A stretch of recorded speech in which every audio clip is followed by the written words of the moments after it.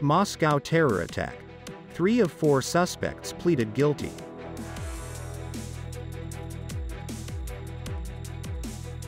Indonesia's earthquake has damaged thousands of homes. Prime Minister urges rapid implementation of laws on land, housing and credit.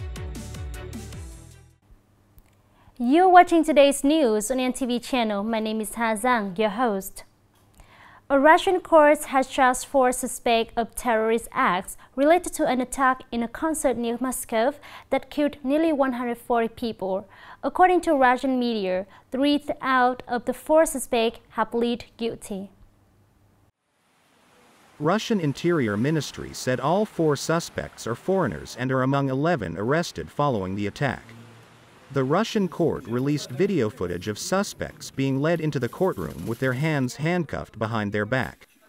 According to Russian media, the suspects are all citizens of Tajikistan, a country bordering Afghanistan where the terrorist group is operating.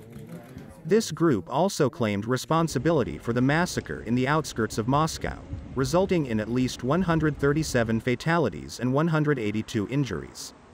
The Moscow court's statement declares that all 4 suspects have been indicted for terrorist attacks leading to fatalities and face life imprisonment. Thousands of houses have been damaged and over 15,000 people have been affected by earthquake and a series of prolonged aftershocks off the coast of Java, Indonesia. Meanwhile, a district in Hanoi also experiences slight tremors due to earthquake. The Indonesian Meteorology, Climatology, and Geophysics Agency reported a 6.5 magnitude earthquake occurring off the coast of Java on March 22. This was followed by a series of small earthquakes and over 200 prolonged aftershocks, causing significant tremors in East Java. Although there were no human casualties, the earthquakes and aftershocks destroyed at least 4,300 houses, school and hospital buildings. More than 15,700 people lost their homes and had to be evacuated. Meanwhile, in Vietnam, an earthquake of magnitude 4 on the Richter scale ALOS hit My Duc district of Hanoi capital early on March 25 morning, causing slight tremors in high-rise buildings. Relevant authorities are monitoring and evaluating this seismic activity to provide an official conclusion.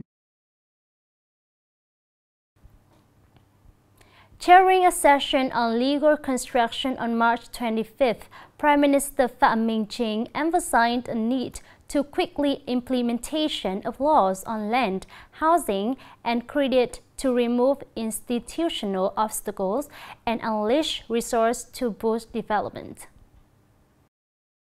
At the meeting, Prime Minister stressed that institutional perfection is one of the 3 strategic breakthroughs that receive special attention of the party and the state.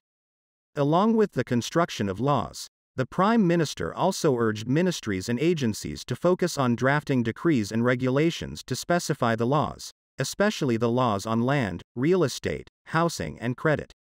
At the same time, building new mechanisms and policies to adapt to the 4th Industrial Revolution, promoting digital economy, circular economy and emerging industries. Coming up next are some updated news. Implementing the Prime Minister Directive, on March the 25th, Nghệ An Provincial Party Secretary Thanh inspected the project to build a 500 kV electric transmission line passing through Nam Dan, Nghi Lộc, and Yên Thành districts. The project segments have 50 km long and is now leading the country in terms of progress.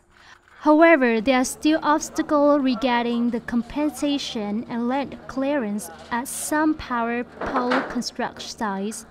At the working session with the investor and 3 localities, the Provincial Party Secretary requested the investor to focus on directing the construction, security, completing the procedures, and resolving obstacles. Local authorities and departments need to collaborate closely to address emerging issues and promptly devise support plans for compensation and land clearance work.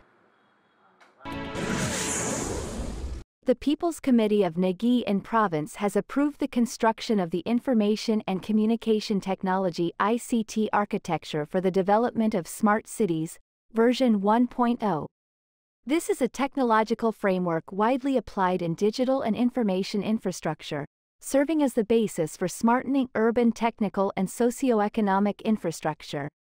Nghệ An ICT architecture for smart cities aims at setting the vision and building overall long-term plan, while ensuring consistency and sustainability in the city development.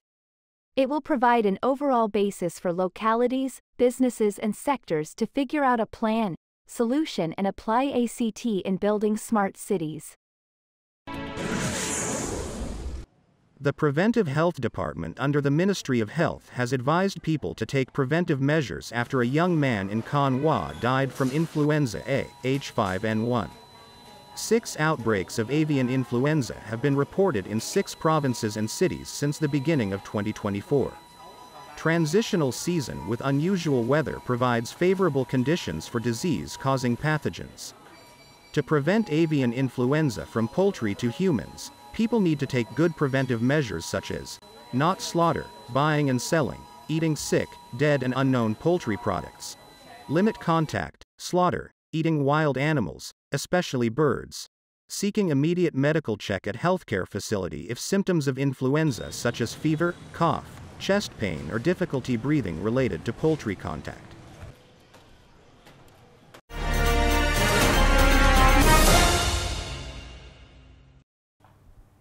Preparing for the launching for Cửa Lò Tourism Year 2024, many activities have been held to create a good impression on visitors.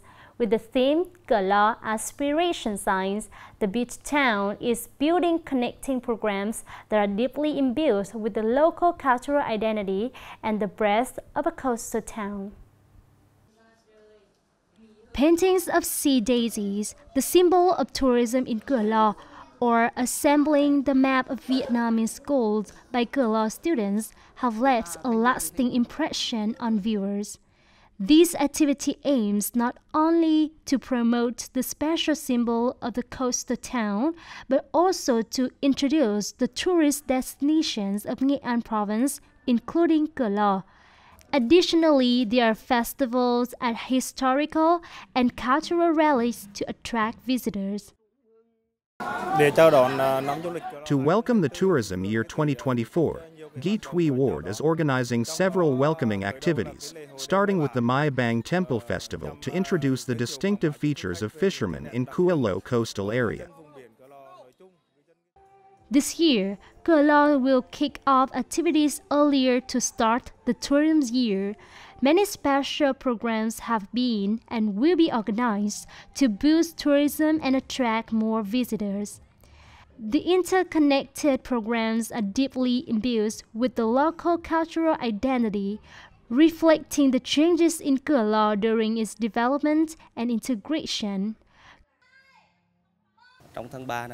This March, many activities will be organized to kick off the tourism year, starting with the Sea Daisy Festival, elegant beauty contests, skilled electric scooter contest, painting competitions and creation of check-in points.